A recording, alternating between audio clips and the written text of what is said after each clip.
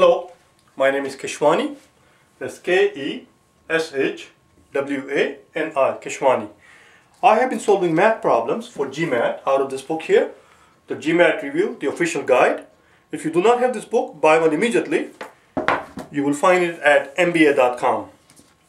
The problem that I'm about to solve is the one that you will find on page number 174, problem solving 163. Let's take a look at it.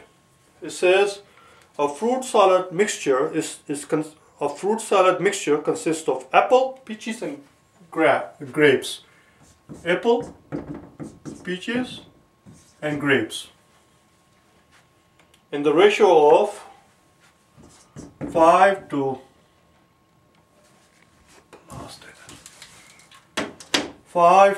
6 to 5 to 2. Respectively, obviously, by weight. If 39 pounds of mixture is to be prepared, so we know the total weight that we have here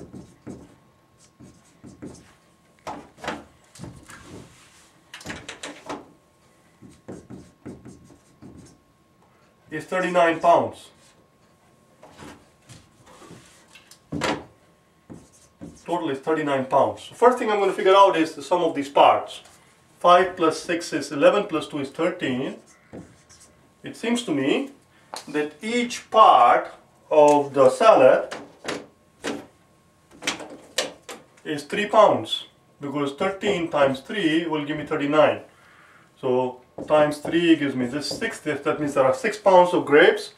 Times 3, that tells me there are 15 pounds of peaches. Times 3, that tells me that there are 18 pounds of apples. Let's see what the question is asking. The mixture includes how many more pounds of apples than grapes? Oh, this is too simple. There are 18 pounds of apples and 6 pounds of grapes. The difference is 12 pounds. That's it, we are done. What's the answer choice? Answer choice is B. That's all it is. That's it, we are done. Let me look at the camera very quickly.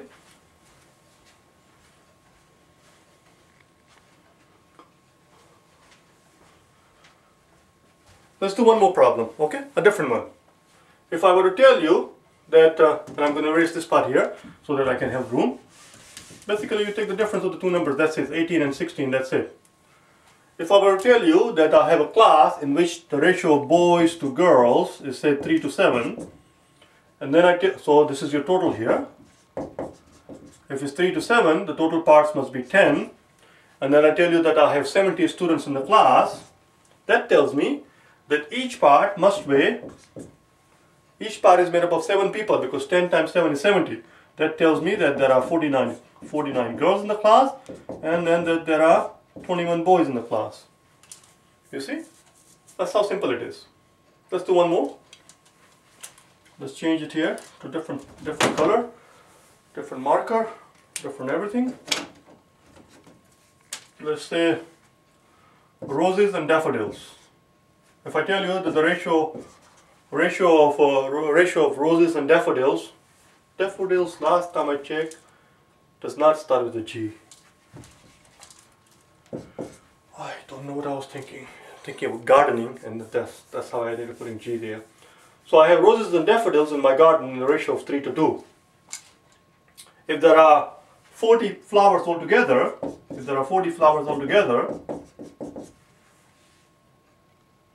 well, if there are 40 flowers altogether, the question is, well, I'll ask you the question in a second. I'll ask you several questions. I'll ask you questions in many different varieties and see if you can answer all of those questions like that, if you studied up the ratio problem like that. First thing I find out is that if there are 3 roses for every 2 daffodils, there are altogether 5 parts. And since there are 40 flowers altogether, each part is worth 8 flowers, which tells me that there are 16 daffodils and that there are 24 roses.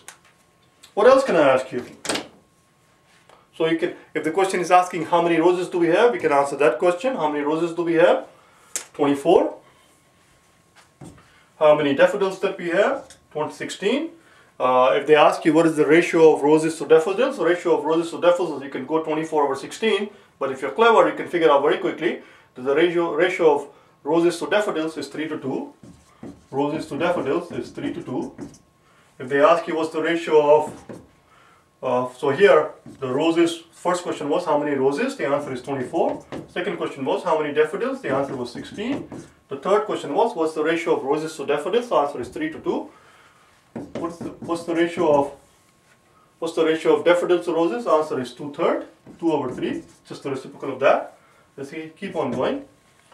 Would you be able to answer me what fraction of the total flowers are roses? What fraction of the total flowers are roses? In other words, roses are made up of roses versus total.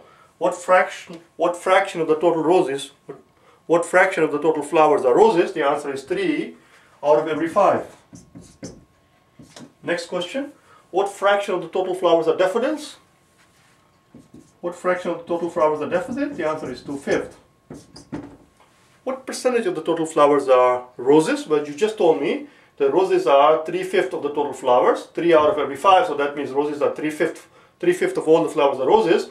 Since 3/5 is 60%, the answer is 60%. The roses are 60%.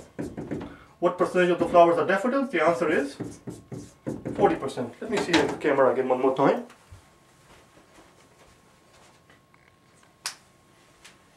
You see, if you set up the problem in this manner, ratio problems in this manner, you can answer the question no matter how the question is phrased. There are 8 different ways they usually phrase the question when they ask you ratio questions. These are the 8 different ways they phrase the questions. If you set it up like this, the answer to all of those 8 questions are at your fingertips, like that. That's all it is. There is your ratio. There is your ratio. And then here's the thing that you have to multiply by, and here's the actual number.